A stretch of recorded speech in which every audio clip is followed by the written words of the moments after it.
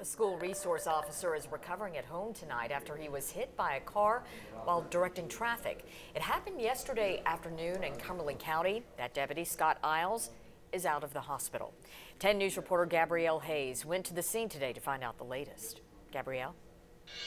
That's right. On this road right behind me, a school resource officer was hit while trying to direct traffic, and now THP is working on investigating what happened. It happened yesterday afternoon near North Cumberland Elementary School. The Cumberland County Sheriff's Office says Deputy Sheriff Scott Isles was struck by a vehicle heading south on Highway 127 around 3:10 p.m.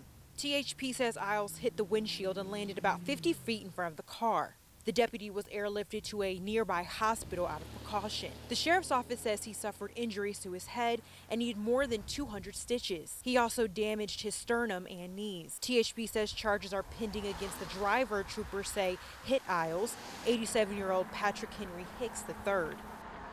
Now, we do know that SRO has returned home and he is expected to be okay. Back to you.